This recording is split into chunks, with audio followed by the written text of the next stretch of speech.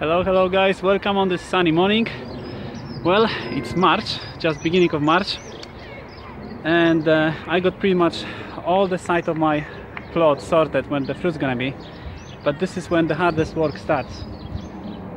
So this is when I have to build 7 beds.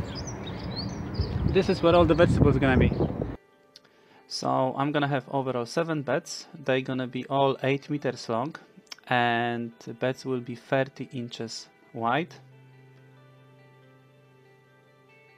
In between, I'm gonna have paths which will be 25 inches wide. So as you can see, those paths are quite big, almost as wide as the beds.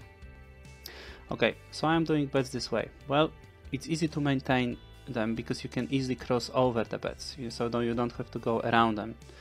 The other thing is that if you have beds exactly the same size, it's easier to plan crop rotation each year, and also it's easier to plan how many vegetables will fit into each bed. And you can see me doing this in my spreadsheets, which are available online.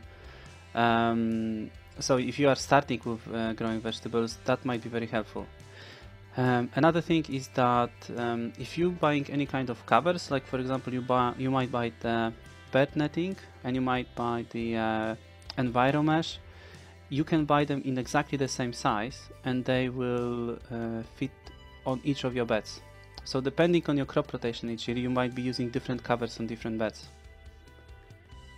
Now the one thing I'm gonna change this year is the paths. So paths were last year, paths were 18 inches wide, and it was okay for most of the time, but I struggled a bit when I was weeding, because you know, especially with the big brassicas, it was hard to see all the weeds under those big leaves. So this year I hope that with paths which will be 25 inches wide, it's gonna get a bit more easier.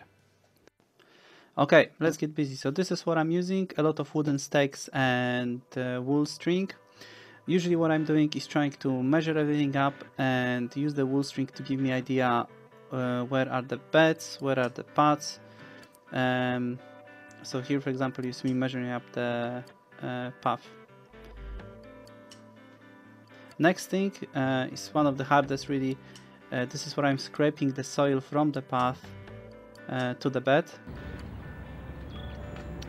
After that, you have to weed the beds. I would say at least twice at the beginning, but also don't worry too much. You know, you're gonna see a lot of stones, a lot of big roots. But remember that you're gonna be weeding those beds throughout the whole season. So eventually, you're gonna get rid of all those things anyway. Now next is adding compost. Or in my case here, I'm adding horse manure.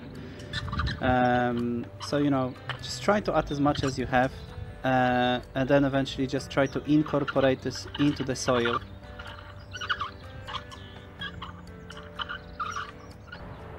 Now one extra step I'm doing is I'm growing weeds, guys. Yes, that's what I'm doing at the beginning of the season.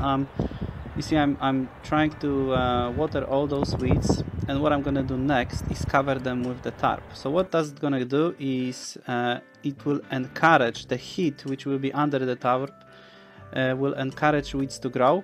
So I'm hoping that through that I'm gonna get rid of the first flush from the weeds before I'm gonna start sowing vegetables.